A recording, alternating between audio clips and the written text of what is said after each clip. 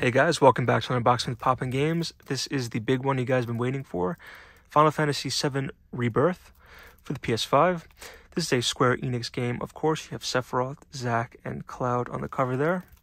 Rated T for teen. Let's check out the spine. So it's just white with black lettering there. And it's a Y-fold copy as well. So let's see what it says on the back here. It says, "Defy destiny together. Cloud and his comrades escape the city of Midgar in pursuit of the fallen hero Sephiroth. As they travel across the world, they find themselves on a journey that will decide the fate of the planet." So as you can see, we got some Cloud versus Sephiroth action right there. So it is one player. It is a 160 gigabyte minimum. Vibration function and trigger effects are both supported, and there are 2 discs as well. So we'll see that when we open it. As for the rating, it is T for violence, blood, mild suggestive themes, language, and the use of alcohol and tobacco. So keep that in mind. And we will get right into this. So let's get open.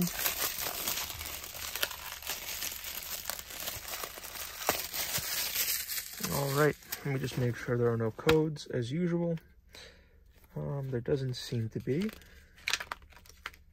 Okay, so there's a little bit of like a merchandise pamphlet here. There's some pre-order for some statues and digital cards. And yep, I think that's the mobile game. And then, yep, soundtrack if you pre-order.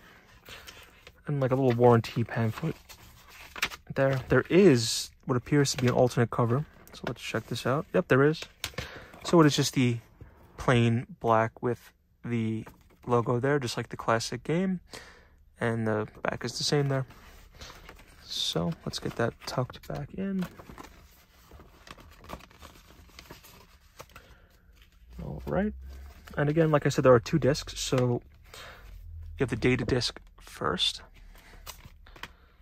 And then the actual play disc right there. And that looks like that will do it for Final Fantasy VII Rebirth for the PS5. If you like this video or any of our other videos, head for POPnGAMES.com. Link in the description below, and join us next time for another unboxing video. Thank you guys.